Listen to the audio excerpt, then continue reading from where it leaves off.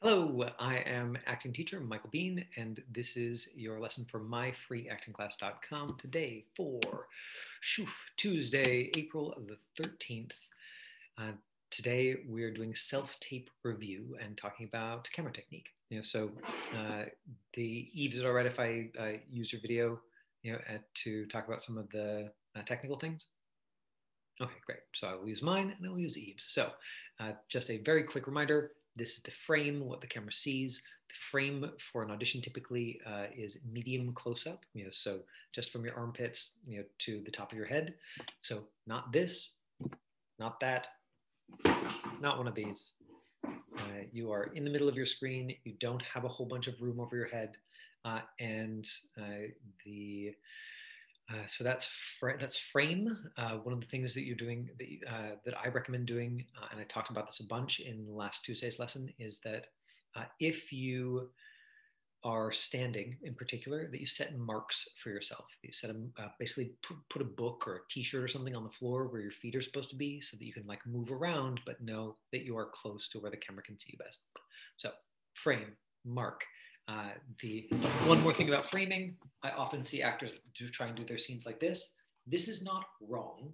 It's just that we do not need this part of my body. What we need is this part of my body to convey feeling to the camera. So unless you have a scene with a lot of physical action, I recommend setting it up in a medium close-up. This is what you see in TV shows most of the time. Eye light. So you want to make sure that your light is behind your device, pointing at your eyeballs. If I turn mine off, you will see that I look all dead inside. I'm very serious. Now I'm like dead inside. And as soon as I've got light in my eyes, whether it's light from the window that's in front of me, but it doesn't have to be fancy ring light like I got. It's not even that fancy. Then I'll start to look like I am more alive and thus more interesting and feeling more stuff. Your eye line, right now my eye line is straight into the middle because I'm looking at you. You're watching this video.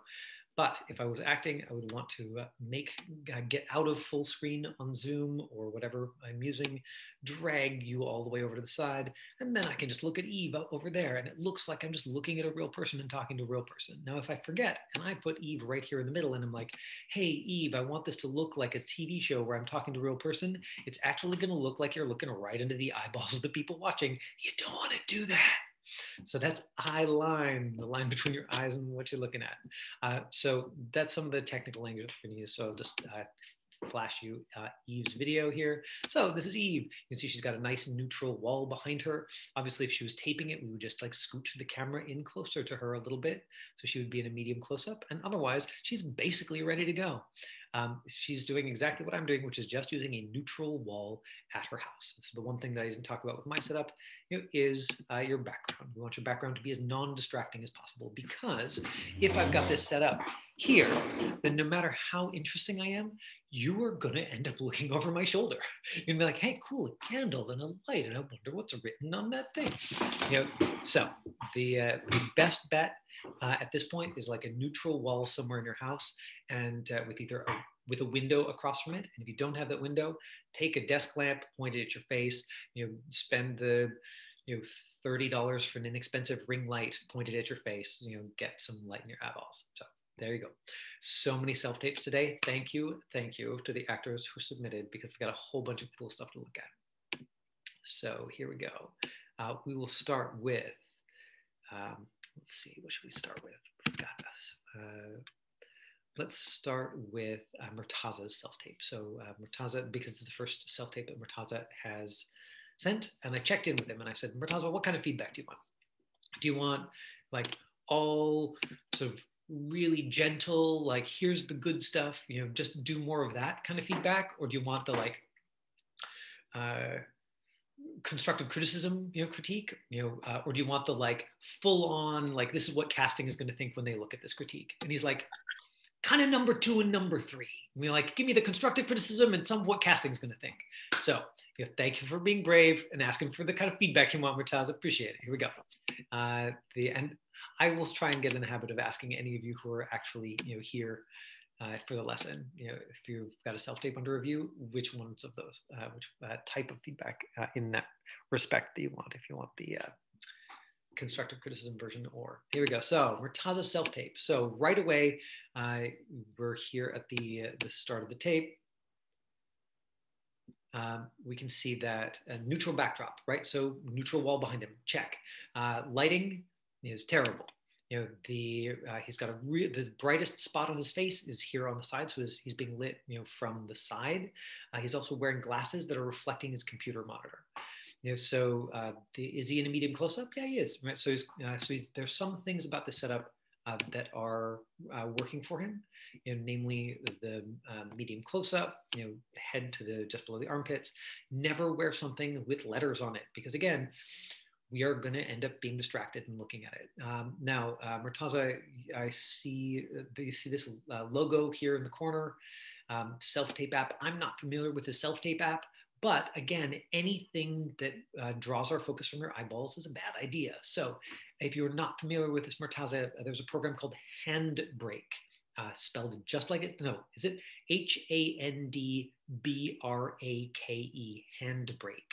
It's a free program, and if you record a scene on your phone and then you want to edit it together or like trim it down, you can use Handbrake to do it. So if you are not familiar with the editor, you know, on your computer, you can do that. Honestly, most cell phones, you can edit the video clip like directly on your phone before doing anything with it. So my recommendation is edit it, you know, on your phone, you know, and then use Handbrake to make the file small enough to send to people. That's the like phone only, don't have any computer skills version. And if you have even just like the most modest computer skills, you know, and this is not for Murtaza particularly, but just for anybody, you record it however you want, throw it on your computer, drop it in iMovie or Windows Movie Maker or something, you know, and export it, you know, so that it's small enough that you can actually send it to people without it being like hundreds and hundreds of megabytes. So the lighting is the huge issue here, and the reflection in the glasses. The only way probably to completely avoid the reflection in the glasses is going to be to get a dummy pair of glasses and knock the lenses out, you know, which I have a couple of options of those because I wear glasses in my regular life and I have headshots with them. And so I just got a pair of $2 glasses and I took a hammer and I knocked the lenses out. And I wear these when I'm auditioning for doctor and nobody ever knows. So there's a piece of tangible advice for you, Murtaza. So the casting feedback, you know, on this is that like they're going to watch 4 seconds of this and be like, oh, this guy has no idea what he's doing, you know, and move on. You know, that's the sort of like harsh assessment, you know, or like casting assessment. Something I was talking to Cassie about before the lesson got started, you know, is that right now, one of the things that is sort of going along with the transition for casting to self-tapes is that they can take a risk on seeing somebody they don't know, you know, because if they get 50 self-tapes, that's not like that each one takes 10 minutes because they literally can watch the first 30 seconds if they want to. They're like, oh, I watched the first 30 seconds and it just didn't grab me. And something that I found myself saying to Cassie that's probably worth saying here is that that's actually really good for everybody who's like getting established as an actor, because really the ones that people are going to remember, that casting is going to remember, are the ones that really stand out for them. You know, and of course the actor's like, oh, my self-tape was boring. They're going to remember that and hate me. And really, was it so boring that when they've watched 500 self-tapes in a day, then 85% of those were boring, that yours is going to be extra memorable for its boringness? Like, I really, don't think so. But so as long as you don't like say something horribly mean to them or hurt yourself or just like do something that's like memorable in like the negative direction, not boring, but just like actively awful, where you're like, I think I'll do a backflip and a Russian accent, just like out of nowhere. Like, yes, that would be memorable in the wrong way. But aside from that, like if your self-tape ends up being boring, they're going to watch 30 seconds. They're literally going to forget it exists. Like I'm not saying always, but that's really the odds you're looking at now. So please, like, set yourself at ease. As long as they keep asking you to do self-tapes, you're probably doing everything right, whether or not you book them, because they're seeing more self-tapes these days. So then let's just watch a little clip of Murtaza's acting. Seems Leia wants to fit us into some sort of ABC path. I don't know about you, but growing up and living a life to pay my bill is a real shitty way to live. Yeah, and so it looks like, and this may not be the case, but it looks like, Murtaza, that you were just reading this text directly off of your screen. And if I couldn't see the reflection of your screen in your glasses, then you might be able to get away with that a little more. But what's happening is it's flattening you out. So right now, everything in the scene is coming off, and I watched. Okay, I'll confess, I watched the first maybe like minute, and then I started fast forwarding, and I was like, yep, it still sounds the same. Yep, it still sounds the same. Yep, it still sounds the same.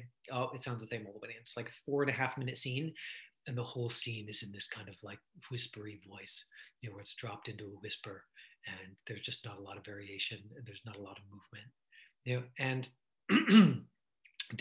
in terms of naturalism, like dropping the volume is great if you're having trouble making it sound naturalistic. I think it's a great exercise. But in terms of telling the story, I would say give yourself a shorter scene next time. Give yourself 30 seconds, a minute, something that you can memorize and play with, and then try and bring as much you to it. Because like Murtaza, I've taught in person before. It was a couple of years ago, but like he's a dynamic and interesting dude, and that's not showing up in this tape. Like this tape is not nearly as interesting as Murtaza is as a person, and so Murtaza, I will give you that feedback, which hopefully is on the lines of constructive criticism, while also having just a little bit of casting, direct assessment. Let's jump into our next self-tape. This one is from Duke. Now, this is actually an audition coaching session that I did with Duke just very recently, and I asked him if I could share it here, and he said yes, that would be fine. He's just got a sheet behind him, but I don't know if he stretched it out or ironed it, but either way, when he's come in for my free acting class lessons, it's been like all wrinkly, and that's I've pointed out recently that that's really an issue for a lot of casting directors. So he figured it out, great. He's auditioning for a doctor, head of a hospital, kind of jerk. I'm going to show you his first take, and then I'm going to fast forward and show you his last take of the scene. Dr. Gordon! What is it, Linda? We need to evacuate the staff immediately. What? Right, so medium close-up. Yep, he's probably like he's a little tighter than a medium close-up. You might want to back out the frame just a little bit.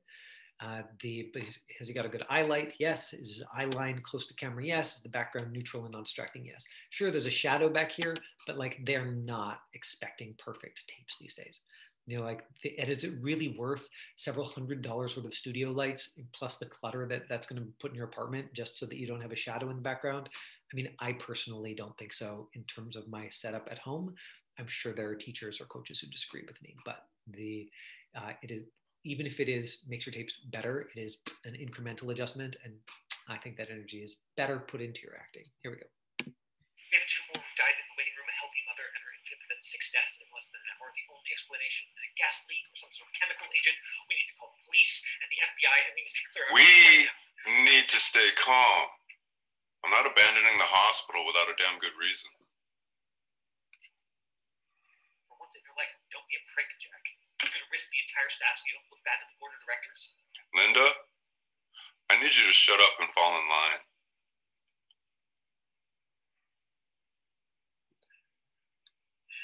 Attention, all staff members must evacuate the building immediately. This is not a drill. Shit. I repeat, please leave your clothes and exit the building immediately. Linda.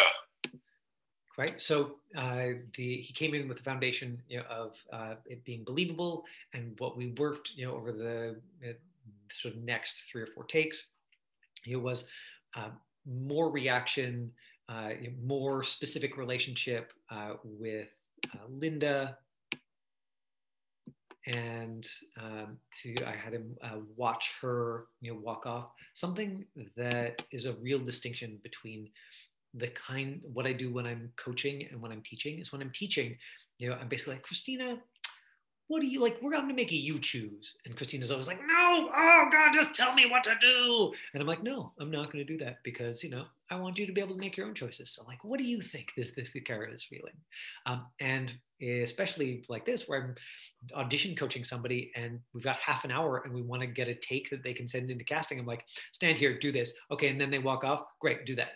And that's often what a director will do with you. And my hope is, for anybody who is training in the way that is like putting your own take on it first, that supports you in doing your own self-tapes, that supports you in taking charge of your own work on set. And then when you get a director or a coach who's like, just do it like this, you're like, oh my God, thank you. Phew. Yeah, no problem. I can totally do that. Another day we can talk about exercises for how to take notes, but back to Duke. Dr. Gordon, What is it, Linda? we need to evacuate the staff immediately. What? We have 2 more who died in the waiting room, a healthy mother and her infant. That's 6 deaths in less than an hour. Right, and so it's the facial expressions are subtle here, but can you see that he's just more engaged, while Linda, is talking to him. So there's more going on for Duke here. The explanation is a gas leak or some sort of chemical agent. We need to call the police and the FBI. We have to stay calm. I'm not abandoning the hospital without a damn good reason. But for once in your life, don't be such a prick, Jack. You're going to risk the entire staff so you don't look bad to the board of directors. Linda, right now I need you to shut up and fall in line. Attention, all staff members must evacuate. Shit. This is not a Shit. Linda? Linda! Linda! Right, and then I told him to just trim the tape for when he got up, so that the last thing that he's like, oh, and he's off, and so much more dynamic, and we get to see sort of the action at the end there. So hopefully you can see that kind of like extra level of engagement, and it feels like the scene is faster, but I think that it actually is the same amount of time and it's just more engaged. Let's take a look at our next self-tape. This one from Natalia, who I have no idea what part of the world Natalia is in right now. I think maybe her husband moves around a lot because sometimes she's like, I'm in Korea, and her backgrounds are always different. So, but she's been sending self-tapes really regularly over the last year. She goes out for she has a Russian accent and she speaks Russian. And so she's the one who you've seen, do all of the like FBI agents, or Russian spies. And this one's a particularly fun role. It's from an ice skating, TV show. It's the Russian coach, and they said that she's Dolores Umbridge-like. That she seems really sweet, but secretly she's evil and she wants it exactly a certain way. So check out what she did for her first take, with that information. And I'm sure that she did, multiple takes for this, but this was her, what she sent us her solid choice.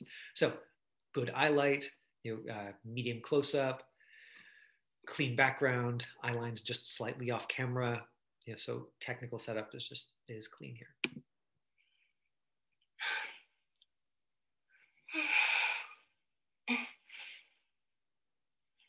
There's a moment before, it's not too long, like she stretched out a little bit maybe, but that's an actor choice. There's going to be personal preference on that. And she and there was a reaction, like she watched the thing happen as opposed to just starting with her line. She just watched somebody fall on the ice, skater who she's helping. Your slate. Katie? I think I've spread something. Honey, I've seen enough sprains, breaks, contusions, and concussions in my time. I know when I'm looking at a strong case of cannot be bothered. Up, Katie. Again. I can't. Everything hurts. Everything. Yes, everything. Beats I didn't even know existed. Good, which means finally you're training properly. Another 2 hours and you will be able to make the landing. 2 hours? You said we were finished at 6. Well, honey, it was before you spent all your time sitting on the ice. I got stuff to do. Oh. Stuff? Very well then. Go ahead and do your stuff. And one day, a very long time from now, when you're trying to skate in between your busy job and hectic home, You will tell your children a story of how you could become an Olympic skater, but you never quite made it because you had stuff to do. God, I love that transition. You know, like the sympathy that's not like it's clear that it is mocking sympathy, but I thought she found just the right note with that. Ah, so pleasing. You think it hurts now? Come back to me and tell me how it feels now. Good. Now, again. Right, so it's a broader character, right? Like the smile, right? She's doing some character things. She's like adjusting her hair, right? So she's bringing in some physicality, you know, and some kind of choices in terms of the character's physical expression, you know, that might be too much if you were auditioning, you know, for like a really stripped down kind of realistic network show. But it's one of the reasons why understanding the style of the show that you're in is really important. You know, Natalia, if you're watching this tape, I would suggest just picking up the pace at the top. You know, that one of the Christina, you sent a tape. Okay, so let me open up my email, and if I've got time, Christina, you know, then we'll look at it live together. I just didn't have a chance to watch it beforehand. Natalia, I would just suggest picking up the pace a little bit at the top. You know, I think once you got into the part that like you really understood, or that was like really clear for you, it was really alive, and we really saw like the character play you a little bit. And one of the things that's really on my mind for television, particularly in the last week for some reason, is those pauses in between the lines. Because if there are these pauses in between the lines, doesn't feel like a big deal to the actor, but it does break up the flow of conversation. And it's something that actors often need to do to remember things. But you can see that if I do it on purpose, it's really kind of weird. And so I would say look for those times where you're just, yes, of course, you're still playing with the punctuation, but you're just running the ideas through to the end. So that when you pause, it is because it tells something meaningful about the story. It adds to the story in some specific way.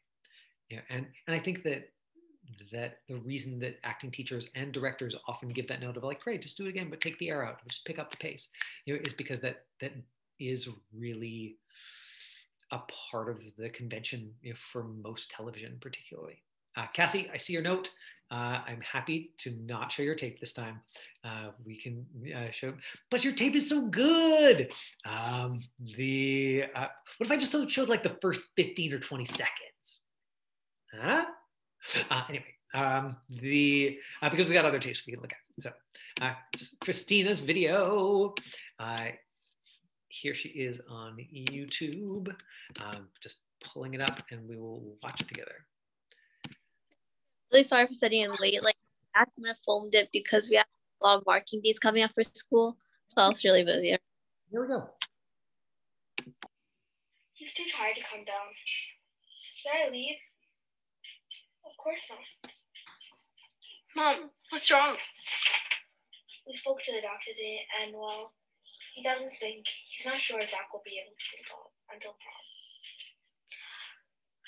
But that's like a month away.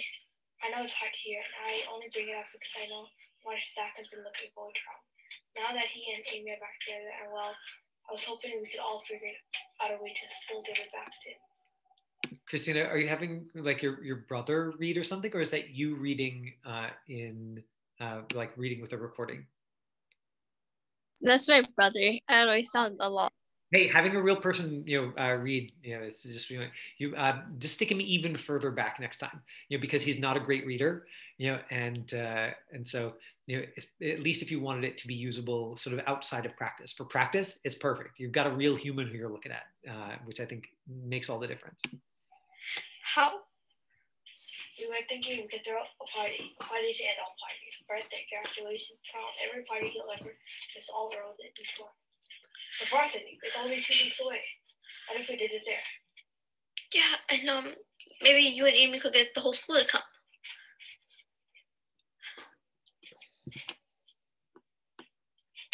Christine, I love that you did this practice scene. It makes me feel like I'm validated for the time that I spent going over it last week.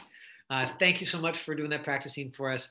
I didn't even talk about the camera setup. Let's go back and look at Christina's camera setup for 1 second. Ta-da! Highlight, check. Medium close-up, check. A little too much space over the head. Meh. Is it a big deal? I don't think so.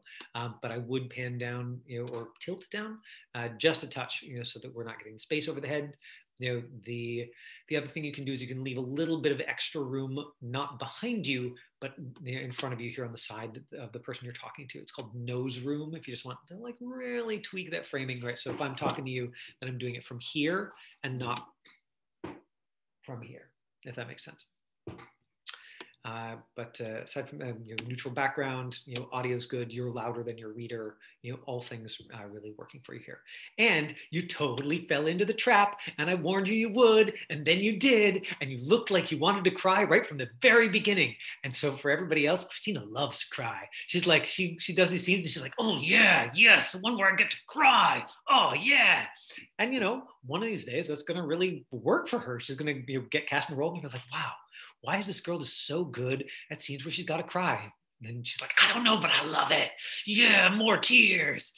And so the thing to do, remember that this character is supposed to be the moral compass, of the family, and she's, her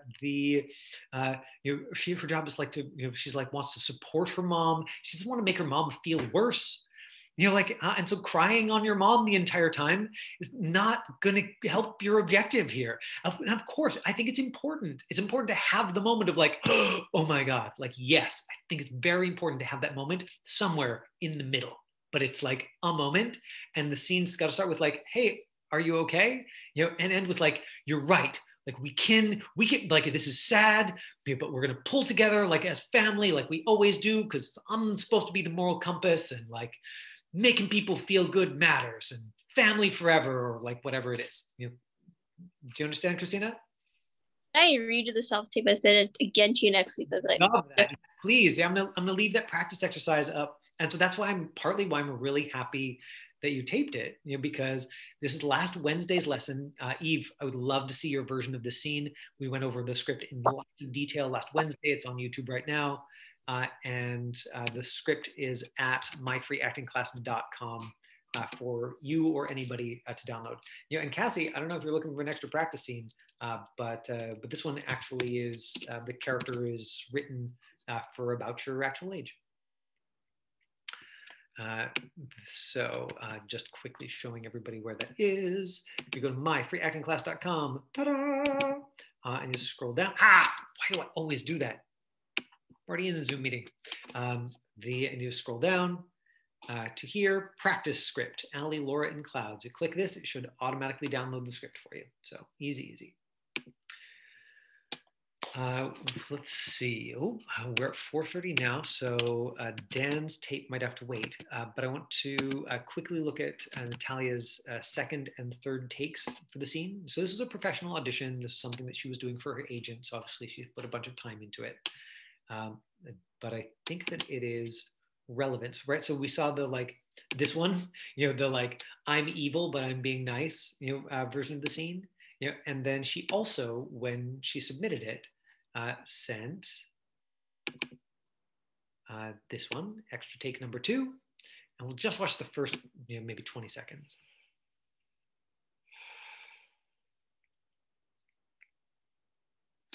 Wstawaj. I think I sprained something. I've seen enough sprains, breaks, blisters, contusions, and concussions in my time. I know when I'm looking at a strong case of cannot be bothered. Right, and so my guess is that Natalia was trying to give them the version of the character that's like, I don't know, like flat, neutral, deadpan, something. Either that or she was focused on her accent. Either way, this version of the scene comes across very flat. Not that you don't seem like a good actor here. It's just that I'm not seeing any of you in it. And so I would say that this one probably that probably you did not do yourself a service by sending in that version. That sending in an alternate version, if it's as alive, as interesting, as specific as you as your first option, great. But if you had this to do over, that one, that is sort of like, here's the like stripped down, nothing neutral version, I would leave off. They could always give you a redirect or ask for that. And then this other one, here we go. Extra take number 1. Твою мать. Так, вставай. Right, and so so dynamic off the top, like the reaction. She's seeing the girl fall. She's does her first line in Russian, something that because she speaks Russian, she can do really comfortably. Great choice, like what a great idea. Sort of use you and show off what you got in a way that fits the story. Right, it's not a backflip. It's like it's a Russian figure skating coach. She happens to speak Russian. Like if the first line is not written in Russian, but no reason that you can't do that. Experience. I've seen enough sprains, breaks, blisters, contusions, and concussions in my time. I know when I see a strong case of cannot be bothered. And so it's subtle, Natalia, but can you hear yourself extending the vowels on some of your words and then giving those pauses in between things? And I think that if you said, I've seen enough sprains, breaks, or contusions to know when I'm seeing a strong case of like cannot be bothered, then that would give us like a different version of the scene. And so that's what I'm suggesting in terms of pacing, that at least you try the scene like that and see what's alive for you there.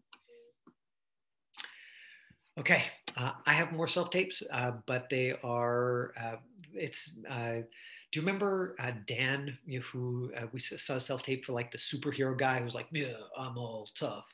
That was maybe like a month and a half ago. He got a call back for that, and so I asked him to share the self-tape that he did for the callback, where the script is very similar, but they gave him new notes on the character. But I've still got the link for that one. That'll wait till next week, no problem. Do you have questions about any of the things that I have said around your self-tape or somebody else's today? Okay, a resounding silence. I hope this is because you're deep in contemplation. You're like, wow, this makes me think about life and acting and self-tapes. Deep thoughts. I really said that just to make Christina laugh because I like doing that. Okay, thanks for showing up for the My Free Acting class lesson for March the 13th. I will be back for March the 14th to talk about acting with you all. And I'm going to message Taylor right now and see if she'll come talk to with us about commercial casting. Okay, bye everybody. Thank you. My pleasure.